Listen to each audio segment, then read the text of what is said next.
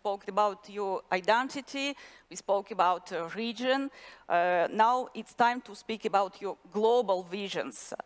The invasion of Ukraine represents the most serious breakdown in the international order in several decades, and Russia's goal is to break, apparently, the world order that it considered to be under American domination, and Russia seeks to create a multipolar order.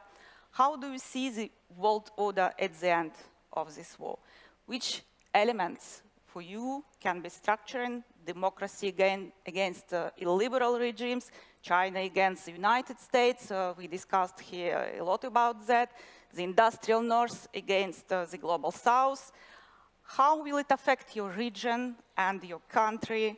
What role for different international organizations do you see, especially, of course, for United Nations, the Council of Security of United Nations, that is quite helpless in this war, and OSCE, in which all three of you are members.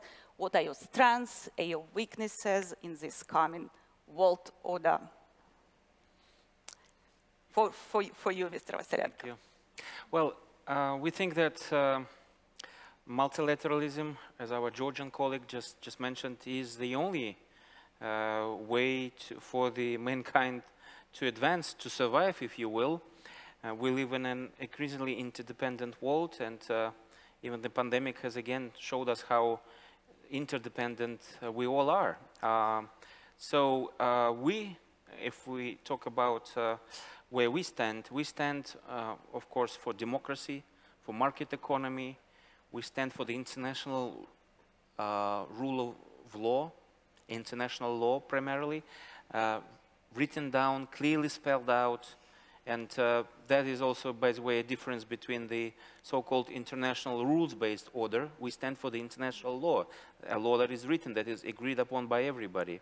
But we also stand for the international cooperation, and when we talk about the UN, I guess I'm reminded of the quote by Churchill about democracy being the worst form of government except for every other that the mankind has tried. The UN too is not perfect, of course, but that's the best institution that we have had for the past 77 years now, and we need to maybe perhaps reinvent the UN, but we need the UN, we need to strengthen the UN.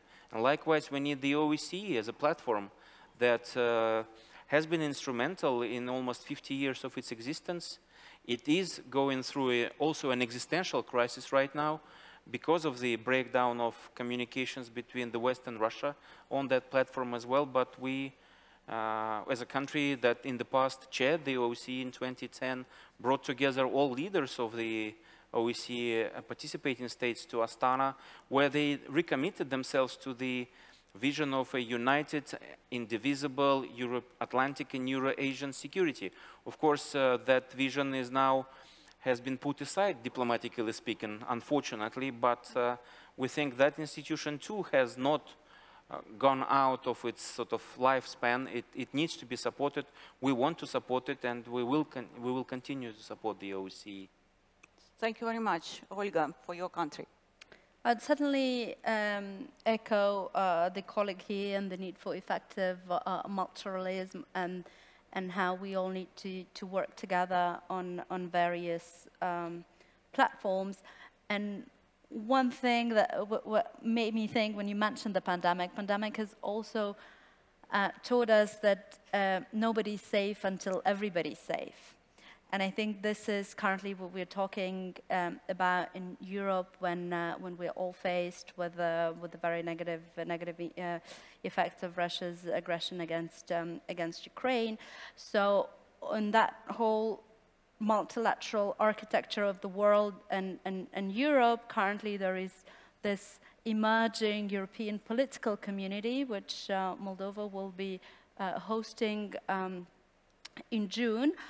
Originally, the idea of President Macron, now the debut meeting took place in Prague in October under the auspices of the European Council. So this is yet another platform to consolidate dialogue at the top level between European leaders. and see how we can strengthen our collective security. Thank you, Olga. Vice Minister Darsalia, you started to speak about multilateralism. Have you something to add to global vision of Georgia? Yes, thank you very much. As you mentioned, I partially actually answered this question, and we believe that we will have back the international community based on, we will have rules-based international system again. Where the sovereignty and territorial integrity of the countries are respected, where democracy's governance is where the human rights issues are the priority. We really hope that we will have back this international system, and within this, from the Georgian perspective, we believe that the problems of countries like Georgia, of our size, that again, the size or geographical location will not be the key to decide, or geopolitical environment will be key to decide to which part of the world countries belong, but according to democracy, human rights, respecting the international rules will be the key